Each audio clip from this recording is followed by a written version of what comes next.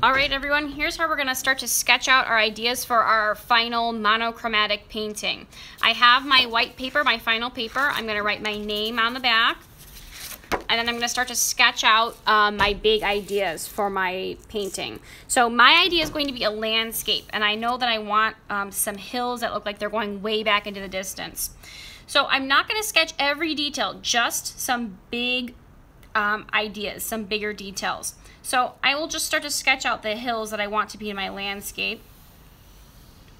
And I'm just going to sketch some really simple shapes. I'm not going to get too crazy with my details, just sketching out my simple shapes for now. Maybe I want some buildings to be in the background, so I can start to sketch out some buildings. Maybe that could be one of my values. Maybe some more hills in the background. So remember, you only need 5 values. So wherever your 5 values are going to be, you're just going to sketch out those big shape areas. Don't get too hung up on the details. So once I think I have everything kind of planned out, my big areas of where my values are going to go, I'm going to get a paint tray.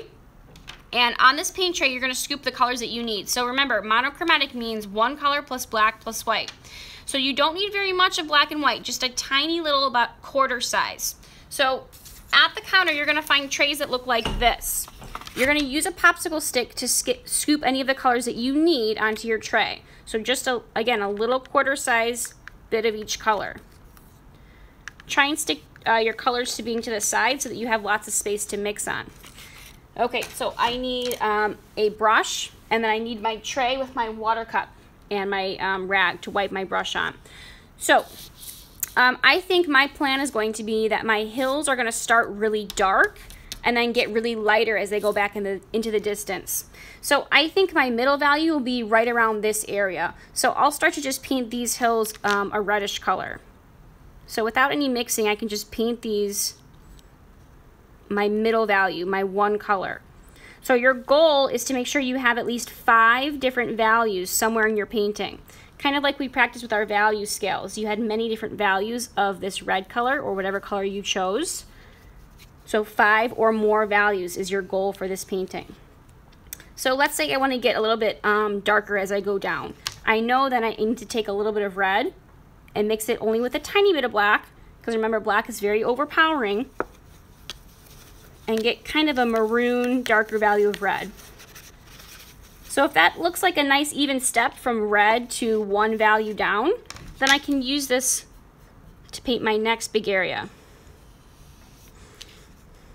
Now the tricky part of this painting is going to be mixing up enough color so that you can cover your whole space, because we don't want to be able to see the paper through our paint. So you're going to have to mix up a big enough pile to make nice smooth paint areas. We don't want this paint to look like watercolor paint. We want it to look nice and smooth and even. Okay, so I'll keep going down from there. I will maybe mix up a little bit more black and red, so maybe I'll take another pile and mix up a little bit of more black. Now, if that looks like it's darker than that pile, then I'm on the right track. But if it doesn't, I might need to add more black to it.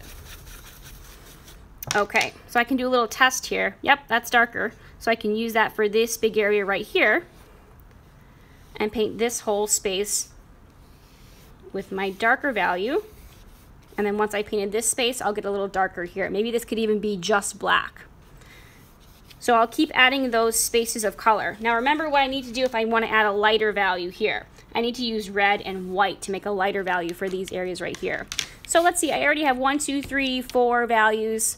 I only need 5, so I just need 1 more here. And if I want to go and get and exceeds and go above and beyond, I can do more values up here. Now let's talk about the details that you're going to add to the top here. Once you have your 5 values kind of painted out, then you can start to add some details. You can use this thick brush, or you can get a skinnier brush from the sink area, and you can maybe add some tinier details on top. So maybe I want to add some trees over here. I can add some details on top. So one of your goals as well is to make sure you have some creative details added to your painting. So not just 5 values of color, but show some details that really make this picture come to life. So what do you want people to see when they look at this painting? Is it a landscape? Is it repetition of shapes? Or is it depth? Are you trying to show 3D forms? So think about what you want people to see when they look at this painting, okay? So again, when you're sketching this out, think of these details as coming last. This will be the last step. You'll add some details with your smaller paintbrushes, okay? So sketching out the big details first, painting the big details second, and then painting the smaller creative details third, okay?